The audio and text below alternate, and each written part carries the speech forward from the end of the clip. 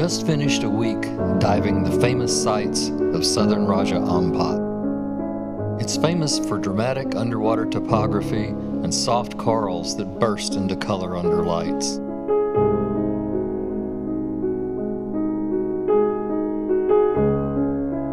Rich and varied marine life are stunning.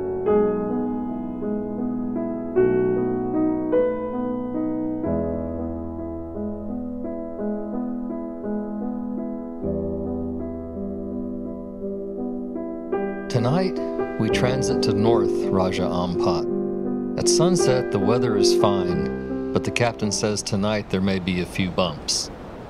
We had no idea what we would be in for.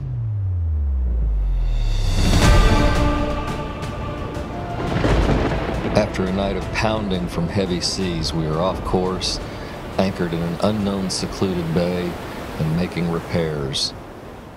There are no known dive sites here, but we decide to give it a try anyway. We're pleasantly surprised by a sloping reef with some familiar subjects.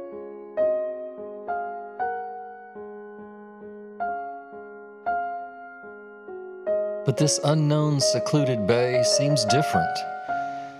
It's almost like a nursery. Eggs, babies, and juveniles are everywhere.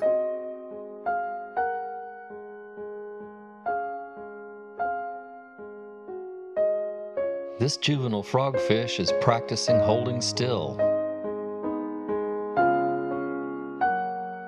Like most juveniles, he can't sit still for very long. Now he seems fascinated by his own lure, kind of like a puppy chasing his own tail. He seems to be following as I move away. I wonder if he'll follow me home.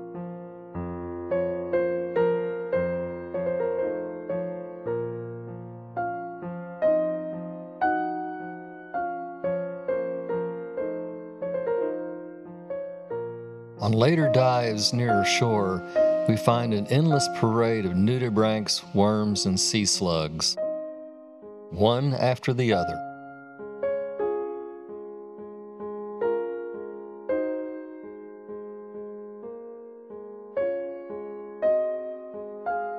They range from large to small,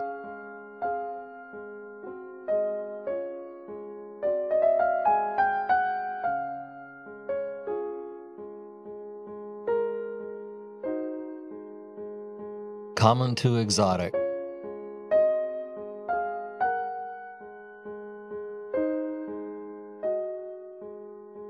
This algae-eating sapsucker is an unusual find.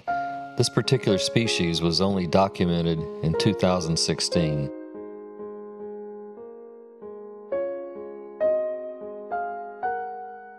This bizarre scene was a puzzle underwater. After viewing the video, it appears to be a small snail munching on an anemone, or maybe the other way around. These are just a few of the delights we found in Treasure Bay that day. We left with nothing but smiles, and of course, GPS coordinates. I've given a few clues about Treasure Bay, but here's your treasure map in case you want to find it.